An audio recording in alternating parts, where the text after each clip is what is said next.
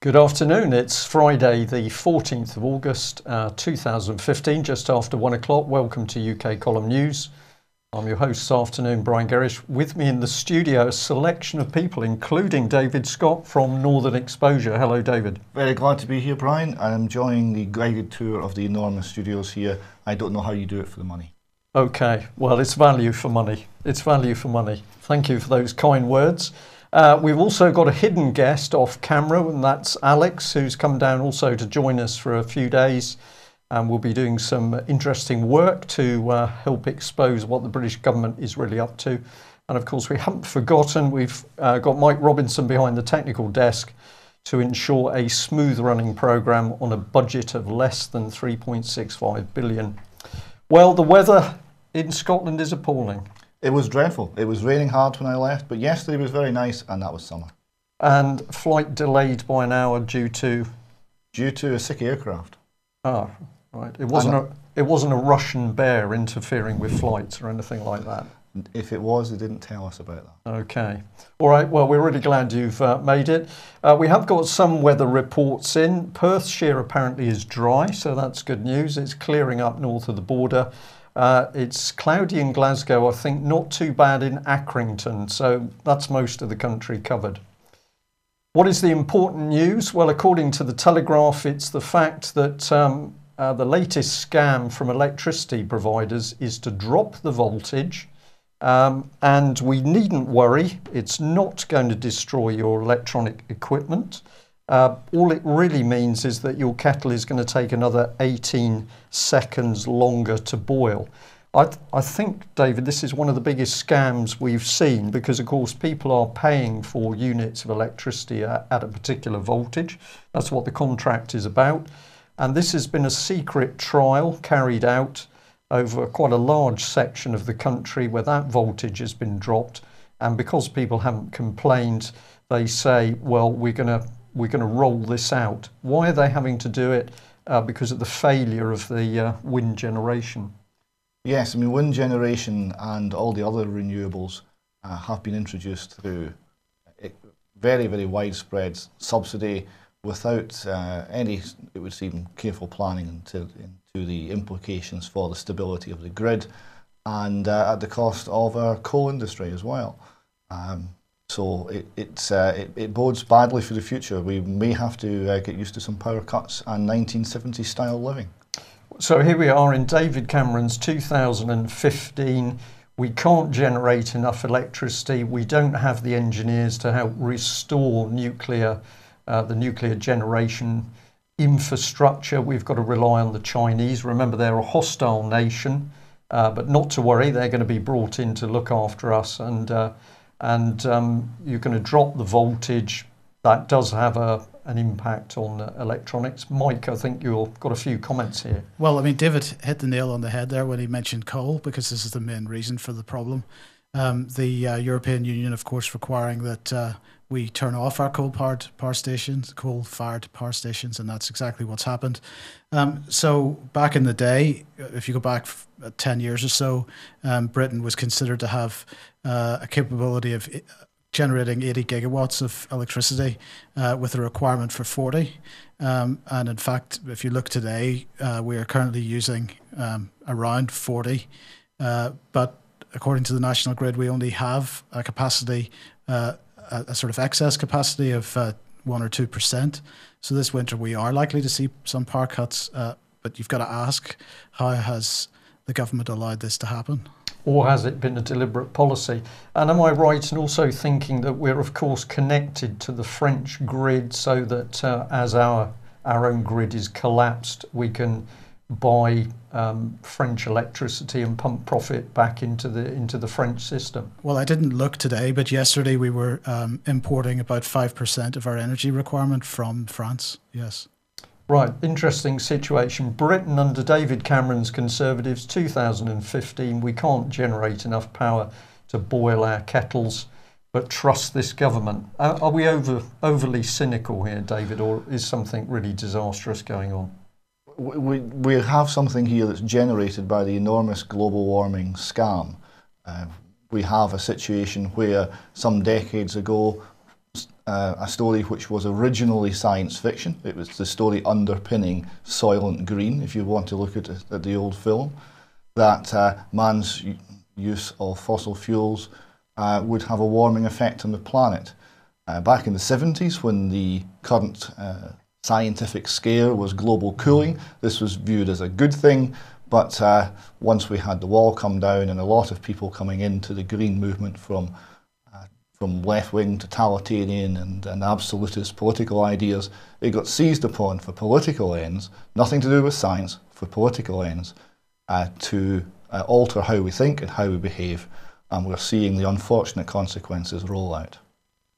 Yeah, well, it's all serious stuff, but it's becoming ever more easy to see that it starts out with a scam and then the policies come in on top of it.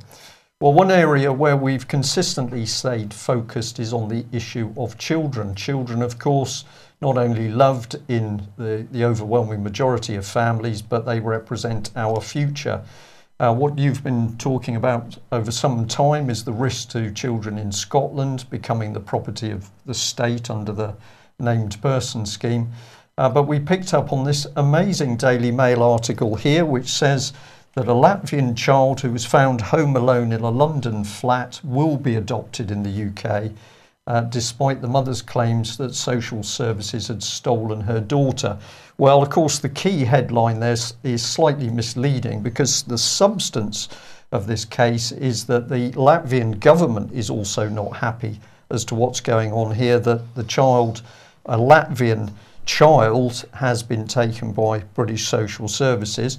Now, nobody's contesting the circumstances under which the small child was found, appalling home circumstances, and clearly something needed to happen.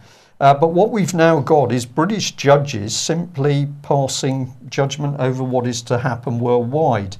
What's remarkable here is that head of the Family Law Division, Judge Mumby, Sir James Mumby, has dismissed the mother and the Latvian government claim, saying the fact that the law in this country permits adoption in circumstances where it would not be permitted in many European countries is neither here nor there. The number of care cases involving children from other European countries has risen sharply in recent years, and significant numbers of care cases now involve such children. So this seems to me, David, pretty remarkable stuff, because James Mumby is simply saying we don't care whether another nationality is involved or another government who are saying we're not happy with what's going on here. We British judges simply decide what's happening with children. Would that be thinking outside of his authority? Not only thinking, I'd suggest acting outside of his authority. Mike? This is the same Judge Mumby that went to a foreign embassy, can't remember which one, might even have been Latvia recently, to discuss this issue, is it not?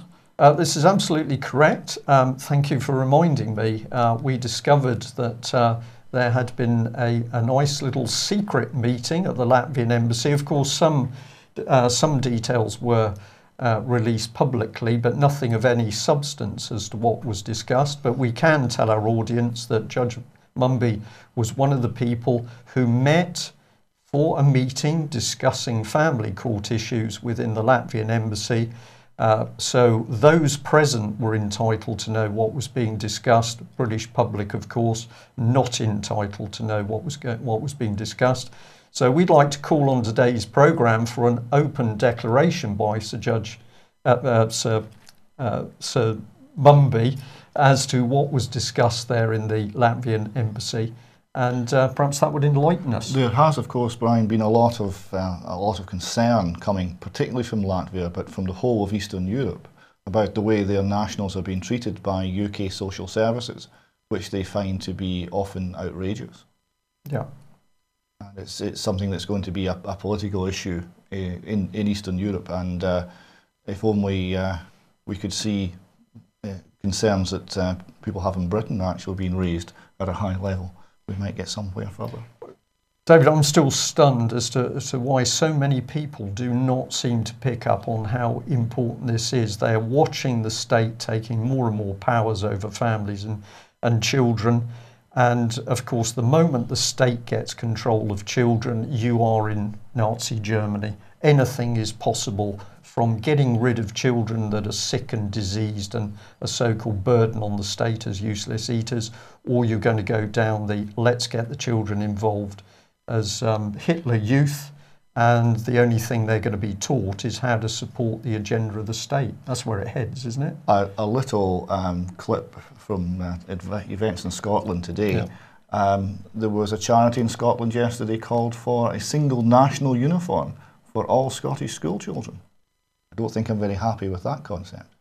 Well, that's an interesting one, but of course, let's just remind people that north of the border, we had this amazing judgment where Robert Greene, who had simply been trying to expose child abuse around the Holly Gregg case, remember Robert put in prison twice, out comes a Scottish court with a ruling gagging Robert from speaking about this case anywhere in the world for life. But the remarkable thing is he's still not got anything in writing about this judgment, has he? No, there's nothing in writing, and there doesn't appear to be anything forthcoming in writing in the foreseeable future. Robert was told in court that not only could he not speak out on matters relating to child abuse in Scotland, whilst in Scotland, he couldn't even be safe discussing this privately in his own living room. His barrister said he would advise against it. And he could certainly not talk about it anywhere else on the planet, and this was for life. But what has not been provided is any formal documentation to inform Robert of his new and very much more restricted package of free speech rights. Yeah. And then, of course, if we go to, well, it's as dangerous, but we're going to a different place in the agenda. We've got Plymouth City Council recently don't like what somebody started to say about them on the internet, so they're going to pull that information down using a law which is supposedly to do with communities. Plymouth City Council projects issues a community protection notice against website Our Place, Our Base, takes them off air, censors the worldwide internet, and of course they're being reinforced by their own legal team at the moment. So we're just seeing state gagging coming in everywhere we're looking. State gagging, and one of the mechanisms is the unequal fight in the courts. The fact that you have large tax-funded groups of lawyers on one side and private individuals who are targeted individually on the other means it's a very unequal struggle. If anyone stands up against the state, they're putting their entire financial well-being, the interests of their family at risk. They're risking everything.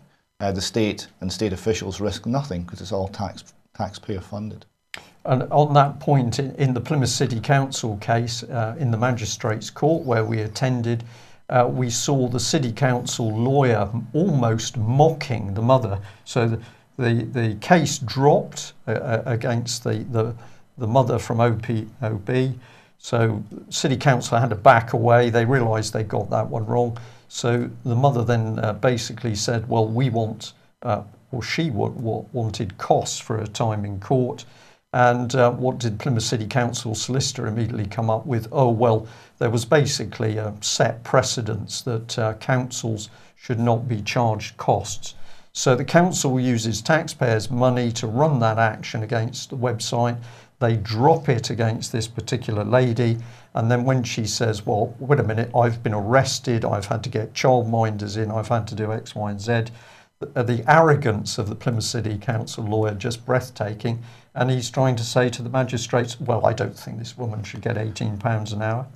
Yes, and this assumption, which we see very strongly north of the border as well, the assumption is that our wise overlords are only here to help us and serve us, and they really can do no wrong. So it was just an honest mistake that took this woman into court, and they're all operating in the public good, so why should they ever have to pay for the mistakes? Well, indeed, and he admitted in court, the solicitor admitted in court that it was an evolving law. He was a bit confused as to what the law actually meant. Well, where is this going to go with families? Let's have a look at the Telegraph here, because I think this is another classic bit of nudging. The headline is, "Forget the tired single mum stereotype. All hail the rise of the new solo mum. And what this is about, according to the Telegraph, is the ease at which women can now have a child, all done either on the quiet with a quickie affair, or else it's artificial insemination. And this is not just not one or two women, but it's now becoming a lot of women choosing to have a child, and they don't want a father involved. Now, I'm just going to put this in before I ask you to reply, but if we look at the agenda of the state at the moment, everything is about breaking up a traditional heterosexual family. The women are being promoted to have a baby here. It's for their convenience. It's nothing to do with thinking, is the child going to grow up saying, who's my father? These women are not interested in that. And what they don't realise, because I think these ladies are being played, is that what we've really got going on is a political agenda to pit men and women against each other. And ultimately, the only organisation, the only person that's going to be the father is the state. And you'd got a hint of this, I think, north of the border. Yes, the state as father is very much part of the agenda. Essentially, the entire nature of the welfare state puts the state in that position, and it removes, to some extent, the traditional role of the father as provider for his family. We've also got explicitly stated in the legislation in Scotland that the named person, the state-appointed guardian, is to have powers and rights which rival those of the parents. So the state in Scotland is explicitly claiming some of the ground normally occupied by loving parents in families. It was very interesting to see that to hear on the Kay Adams phone-in show on the named person a few weeks ago, the second person to call in pointed the programme in the direction of the Communist Manifesto, Chapter 2, entitled Destroy the Family. The agenda here has been very explicitly to destroy the family, because it is felt by those who promote this ideology that the reason the ideology has failed is that the family is the glue that holds society together. So to break society and remake it in their image to comply with their wishes and their designs, we must first destroy the family. And that is what we're seeing here. Yeah. Now, if I bring up this, well, this is a shot from a website, Family Law. And the reason I've chosen this is that I had an email, first of all, a sort of email that I've had many times before from a father very upset that something has happened in the family, and the father cut out from contact with his child or his children. And this was the basic story in this case. But here the website shows the fact that the state is successfully dividing people, because this website is highlighting the plight of the fathers. Then we've got other websites which are by mothers saying, well, you know, we are trying to look after ourselves. So the state has absolutely driven a wedge between people. And it was meant to do that. It was meant to create hostility, deliberate policy. You've used the word communist, which I can relate to in as much as we saw this as part of subversion techniques in the Soviet era. But I think we're looking at something much older and deeper. Yes, I mean, the state is there to divide and loot people, and they need to divide and loot. That's the basic agenda. It's one of exploitation. It's not one of freedom. It's just couched in terms that we will liberate you from want. All you have to give up ultimately is your liberty. But if you give up liberty in order to obtain stuff, ultimately you'll get neither. Yeah. Well, let's chop across to the Daily Mail, because Richard Littlejohn, who's quite highly respected by most people, produced this article, which I would really like to pull apart. The Mind How You Go Summer Special. Ahead of his annual awards, Richard Littlejohn details some of the best examples of police stupidity, overaction and incompetence. Now, my feeling on this is that Richard Littlejohn simply can't grasp the fact that this bizarre police behaviour that we've got now is not stupidity, it's not silliness. This is a result of police being interfered with during their training. And UK Column has put out quite a lot about the fact that we've now got police colleges involving common purpose, involving neuro-linguistics. And we've got a lady who's chair of the training who's actually a psychologist. Why you need a psychologist to help train police, I don't know. But Richard Littlejohn seems to think it's all a joke. Presumably he thinks increasing police brutality is a joke. Yes, I mean, we're seeing death in custody. We'll come later on to the Sheku Bayo case in Kirkcaldy. We're seeing Tom Crawford's experience in the police. We're seeing people who are not responding either in an empathetic or a human way or in a lawful way. And it's very concerning to see that the British police force reduced to that. Yeah. Well, this is coming in partly on this angle of how do the police behave these days and how do they react to the public? And well, Alex, it was you who highlighted this story to us this morning. So here's the Mail online, and it's talking about Chris Eubank, who tried to get involved when a man was going to jump off the M23 bridge near Crawley to commit suicide, which he subsequently did. But basically, the police were there trying to talk to the man. The man was black. Chris Eubank saw something was happening, stopped, tried to engage the man by, a bit of bonding. They were both black. And what did the police do? No, we don't want you involved, sir. So Mr. Eubank is led away, whereupon the police then lose control of the situation and the man jumps and commits suicide. And what somebody said to us is, well, have a look at what the coroner said. So Penelope Schofield, coroner for West Sussex, said the police had acted in a selfless way and had done everything they could to save the man. It is my view that Sussex police should be very proud of the way they acted that night. But of course, there's another message here, which is that if a member of the public tries to do what a normal good person would do, help others, show public spirit, then no, the police are there, we know better, go away, sir, we're going to deal with it. Is that an unkind analysis on this case? No, it's not unkind, and I think it speaks to a wider truth here, that in Great Britain, in a common law jurisdiction, we are all meant to be equal under the law. Really, the police shouldn't be able to do anything that every ordinary citizen can do, should do, in order to look after one another, prevent wrongdoing, and generally operate in a lawful and decent manner.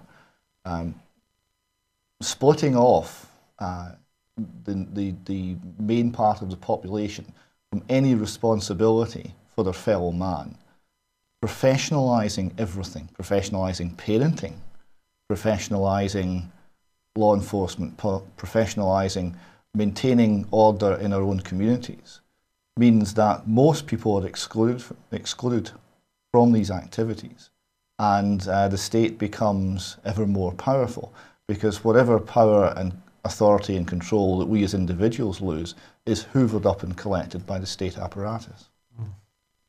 Well, police training getting strange. We've given a snap preview of what was coming up next, which is the green blob from outer space. So we've just talked about Plymouth City Council. They've got very excited, of course, that somebody's trying to tell the truth on the internet. But Plymouth as a city is apparently supposed to be really excited that we've got a piece of artwork, which is a green blob from outer space. And it's a collaboration. It'll be a CAST and Plymouth School of Creative Arts collaboration promoting both organisations and culture. So apparently this represents culture in Plymouth, and we've all got to be terribly proud. Well, I'm going to put in this label, depressing, meaningless art.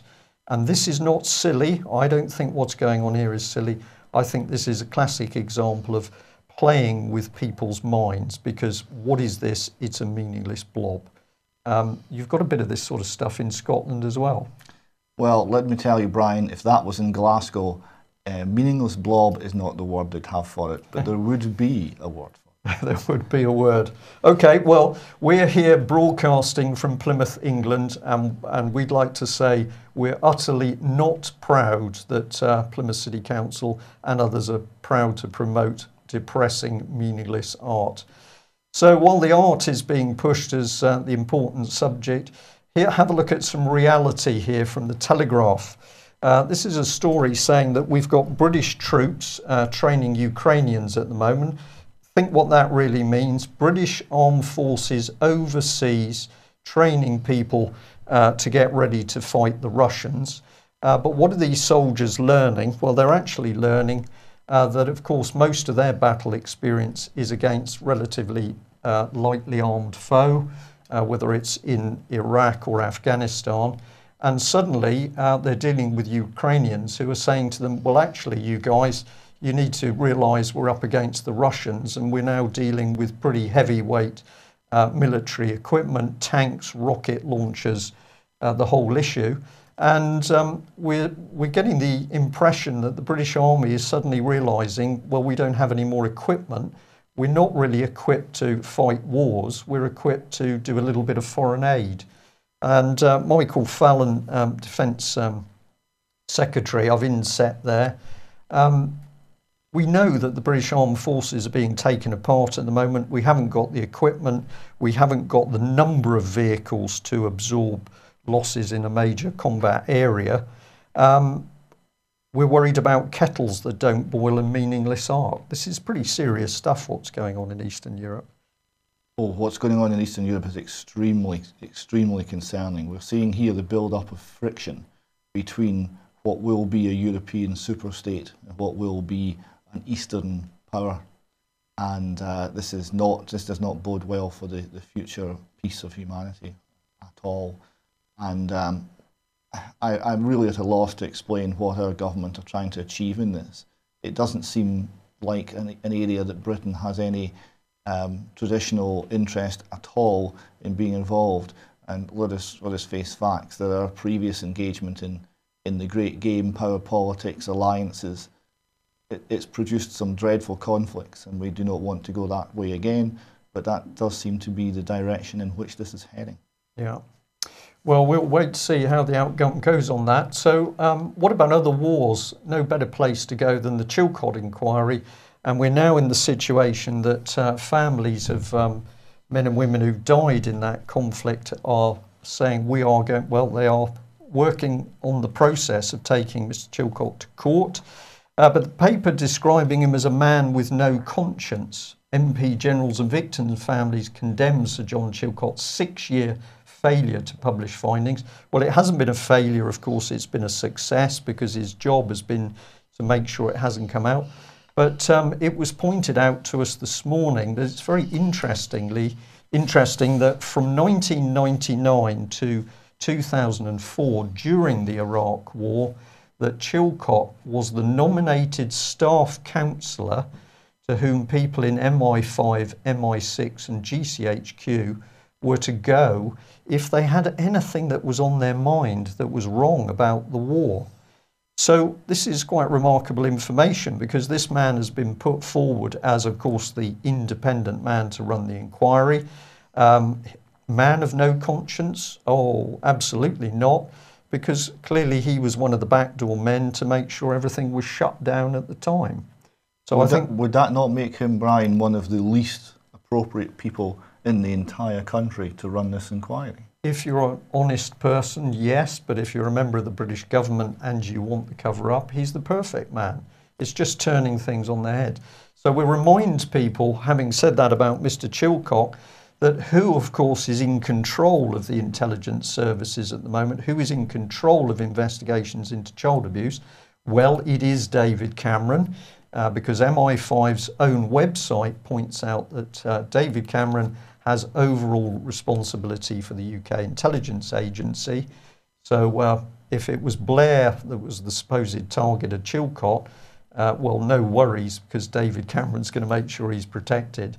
And it's just not possible. These people didn't know what was going on with the children. If they'll lie over the children and paedophiles, they're going to lie over the creation of an illegal war. Yes, if you're assaulting huge numbers of children and the most vulnerable children in the country, what's a small conflict really bother your conscience beyond that? There comes a point when evidence stacks up to such an extent that we have to conclude that those who are ruling this country have really shown themselves to be have insufficient moral character to be ruling anything. Low empathy people. Well, just a quick advert. If you still haven't gone onto the UK Column website to have a read of the excellent Ben Fellows article, Regina versus Ben Fellows, written by John Roper. It's an analysis that we haven't seen anywhere else in the national press or indeed alternative media, but having a look at actually what was and was not said in court and what the real implications are. And the fact that if you analyse the court case, we're left with, we say, some 14 questions that need to be answered over just how the state could put somebody who claimed they were sexually assaulted as a child through a pretty vicious system of police investigations and then charge them with perverting the course of justice. Well done, the jury, for actually seeing through it. So, on the subject of Ben Fellows and viciousness of the police, I think it's north of the border, David, and tell us what's been happening about this investigation into the death of Mr. Bayo. Yes, it's striking the difference between the care that is lavished by the authorities on those who are seen as their own. They have a duty of care to everyone they employ. This is used in many cases for taking extreme care not to put too much pressure on people. And for those who wish to destroy, Dr. David Kelly, Ben Fellows, and so many more, Robert Green, for example, the pressure is just mounted without any limitation on the amount of personal toll that might take on these people. Melanie Shaw being the most striking example I can recall of late. Now, what we have here is an article from the Daily Record, and it's revealing here that Sir Stephen House, the head of Police Scotland, has visited the police officers who were present when Jacob Bayo was killed on the streets of Kirkcaldy. When he died in custody, and he was talking to them before they'd even spoken to the investigation team who are meant to be getting to the bottom of this. He's also failed to give any attention to the family. And this is more of the article here, yes. Is it?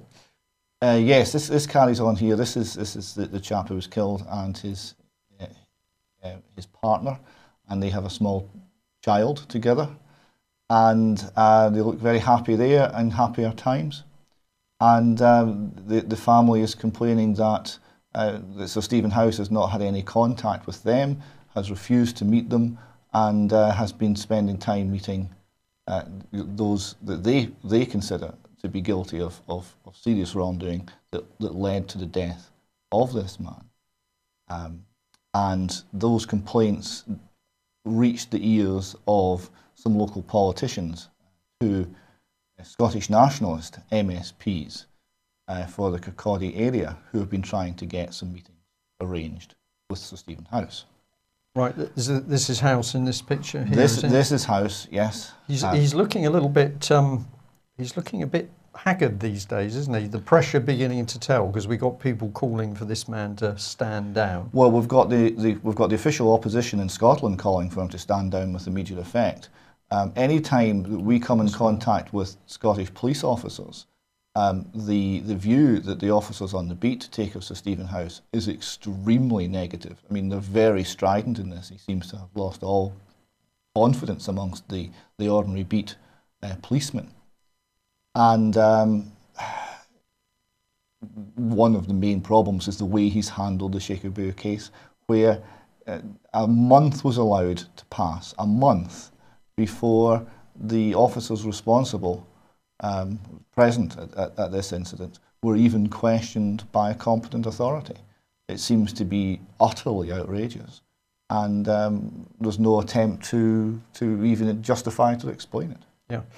David, one of the things you said to me before the start of today's news was that the way that Police Scotland are now treating SNP, Scottish Parliament, members of the Scottish Parliament, got there in the end, the way the police are treating members of the Scottish Parliament is sort of the way they were just treating members of the public before. It's like the arrogance is growing. Yes, I mean, these two MSPs, now the nationalist MSPs, they are natural supporters of Police Scotland. They approached Sir Stephen House and wanted a meeting where Sir Stephen would come and meet the MP, Mr Mullen, and the family of the deceased. 3 weeks passed, and Sir Stephen House didn't think this matter was worthy of a personal response. He delegated the response to a junior officer, a more junior officer. And the response came back, it was very short and it was incoherent. So much so that the MSP concluded that they had Police Scotland had been unable to understand the short letter that he had sent in requesting a meeting. So it's an extremely poor situation. The MSPs obviously have more clout than the rest of us, and they have demanded and will get a meeting with the Minister, Mr Matheson, to discuss this matter more fully. But they're very unhappy about the way they've been treated. And I would have to say that this has been, working on the Robert Green, Holly Gregg case, this has been the daily diet of dismissal we've got from the Scottish authorities. Nothing's ever answered, nothing's ever honest, nothing's ever open. It's just dismissal, dismissal, dismissal, and delay, delay, delay. That's the reality of it. That's how they treat people. Yeah. Well, we're just going to interject there with an article. Well, it's BBC, apologise for that, but they were reporting that John Bercow had been saying that SNP MPs were good parliamentarians. They turn up in large numbers, they turn up very regularly, they turn up to support each other, and a lot of them are already proving to be very good parliamentarians. What it seems to me is describing is a group acting as a uniform block of people. Is this what being a good parliamentarian is about, that you turn up in a block and vote in a block, or am I missing that's this? certainly the mindset on display here, that this is groupthink. It's that there is something inherently collectivist about the way the SNP operate. Internal dissent, we're maybe going to see a little bit over the Sheikh O'Beil case, but internal dissent is generally missing, and they will operate as a collective. Yeah. Well, I did actually have a couple of bits of material. This was some of the reports from commonspace.scot, which is about this criticism of the police investigation. Yes. What have we got here? I think we can just blow this bit up a bit. Here we are. I find it unacceptable that Police Scotland have taken so long to respond to an urgent request from me for a meeting regarding their dealings with the Sheikh O'Beil family. I think the fact they sent a letter of so-called explanation that suggests they have an inability to read the short-term letter I sent them in the first place is not encouraging. That's very polite language, and it adds to the sense that this is being very badly managed by the police. We've got a death. This is not somebody, you know, had a bit of trouble with the police. This is somebody dying in custody. Yes, someone dying in custody, and in dying in custody with very suspicious situation surrounding it, whereby there's a suggestion that this was some sort of, or was treated as some sort of terrorist incident when it was not. It was treated as a knife-wielding maniac when there was no knife. The man was described as enormously large and strong when he was of average build. And there seems to be 5 stories in the first 7 hours were given to the family. So there's a lot of things to be concerned about. You then have a month delay for everyone concerned to get their stories straight before any investigation starts, and you're left feeling that we are not seeing justice. Yeah, and somebody else who has felt for many years that there is no justice in Scotland is Anne Gregg, mother of Holly Gregg. And we have this letter here. We thought it was an appropriate time to bring this up. It's a letter from Anne Gregg to Alex Salmon. What is this about? It's about the fact there is no justice in Scotland. I think I can just enlarge it a little bit, but you'll take us through it, David. Yes, it's a very plaintive letter. You can tell the desperation that's underlying this, that comes from so much effort being rejected and so many pleas being left unanswered. It reads, Dear Mr. Salmond, I received a letter today from Mr. Stephen Smith. He is not the First Minister of Scotland, is he? I wrote to you, the First Minister, to answer my question. That, incidentally, is standard practice. We see that all the time. I had to leave Scotland with my Down syndrome daughter because of corruption in the legal system. She was sexually abused by a network. All my family's money was stolen by corrupt lawyers. I've got evidence to prove this, but where do I go to get justice? There's something radically wrong with the system. I'm writing to you, the First Minister. When I go to the law in England, they tell me to go to the law in Scotland. The law in Scotland hides behind each other. So please tell me, as First Minister, where do I go? I'm a 56-year-old carer for my traumatised daughter who suffers panic attacks because of the abuse. I need my family's money to look after her. I'm living on carer's allowance because of the corruption. My mother, father, brother and myself all worked hard to accumulate our wealth, yet these idle parasite lawyers manipulate and corrupt the laws to hide their theft. So I'm asking you again, where do I go to get justice? Now, frankly, as a sheer matter of personal quality, I would suggest that letter deserved a personal response from the First Minister. Sadly, it didn't get it. No, and we should remind people that, of course, in trying to speak out and protect her daughter, Anne Gregg, like many other mothers and fathers, ended up in a psychiatric unit. Attempts were made to put Robert Greene through that process as well. So corruption in the courts, we've got judges within the family law division spelling out the law to overseas countries, mighty, powerful people. And if you challenge them, you're in danger of being put into a psychiatric unit. Not Stalinist Russia, but David Cameron's Britain in 2015. The firm here has had a few things to say about justice. This goes back to Ms. Angelini, former Procurator Fiscal, and whether she was involved at certain stages of the Holly Gregg case.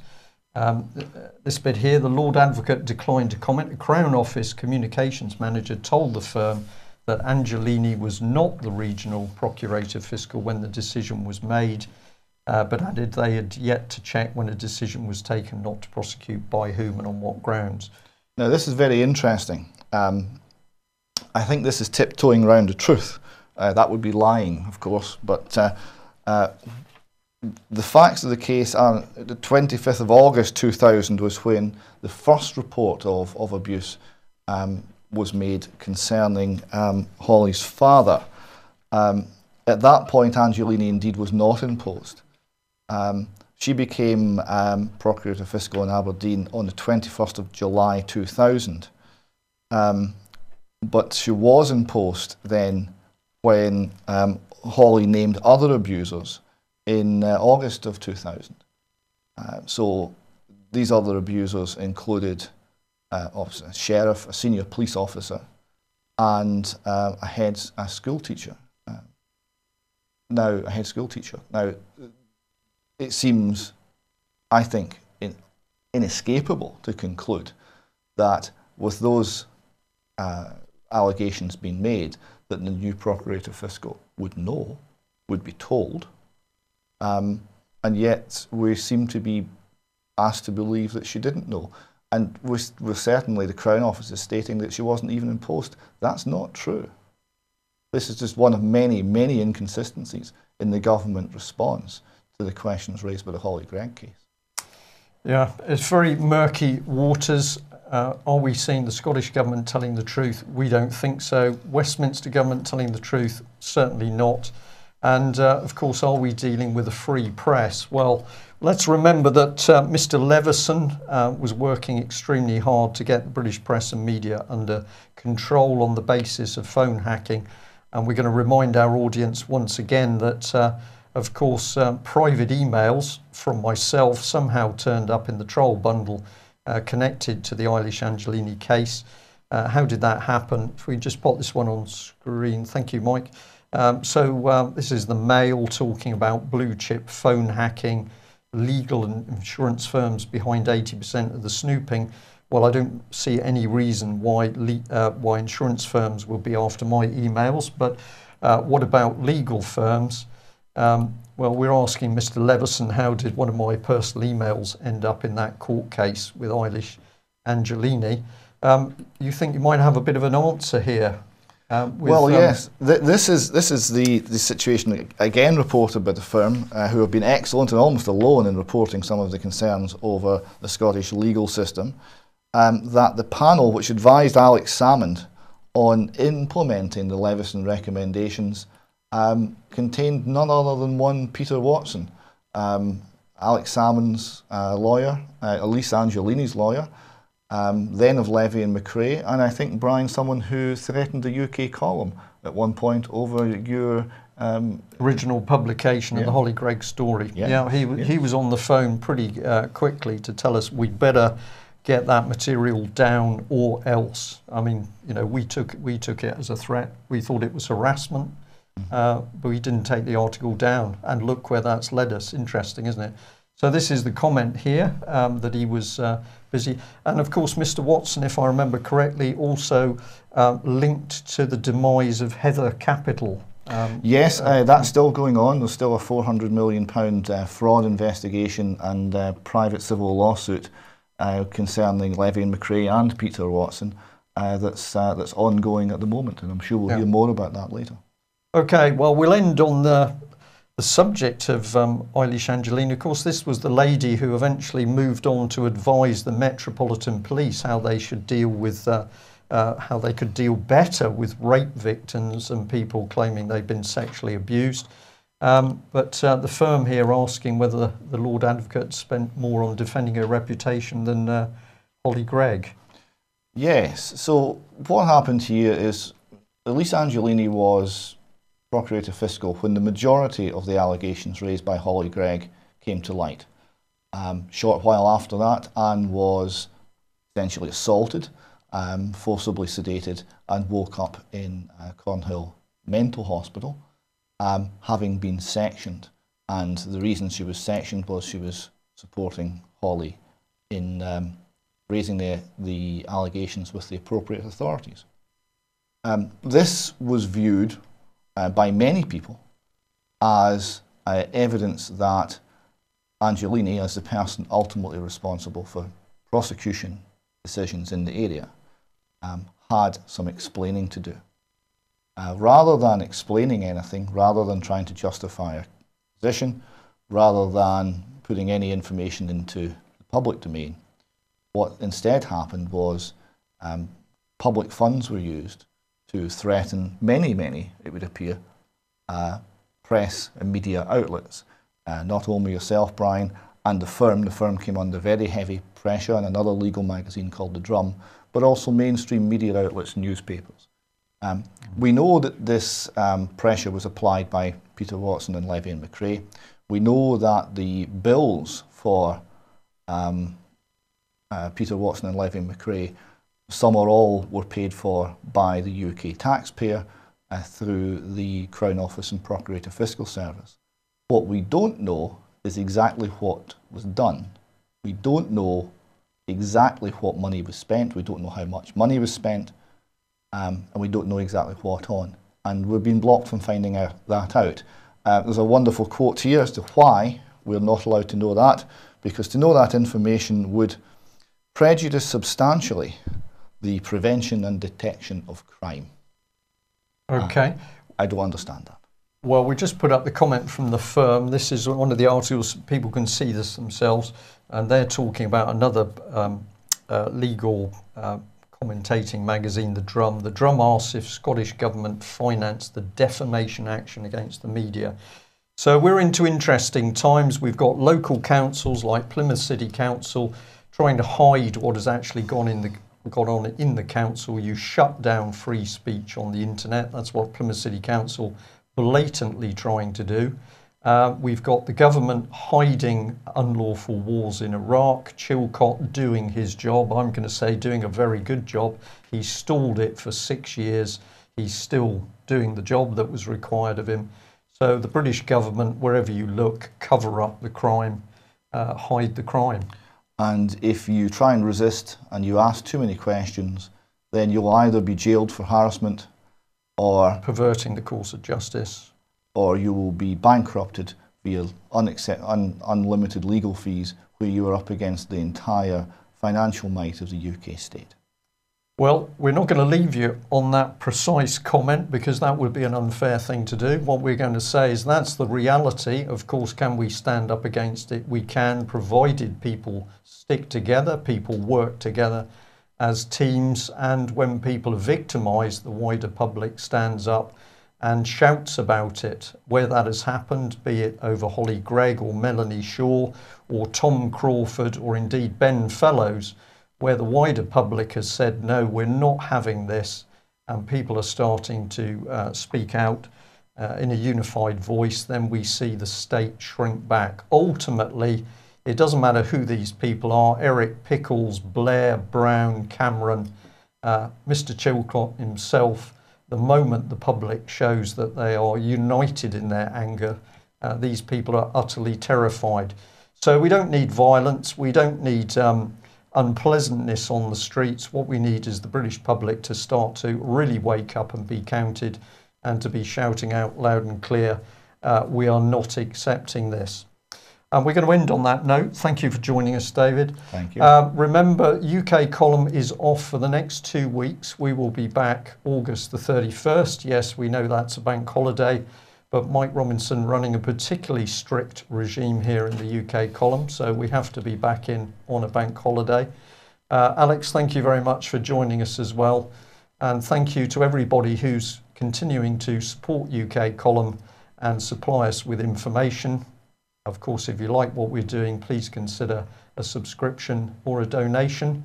That's it from us. We will see you 31st of August. Bye-bye.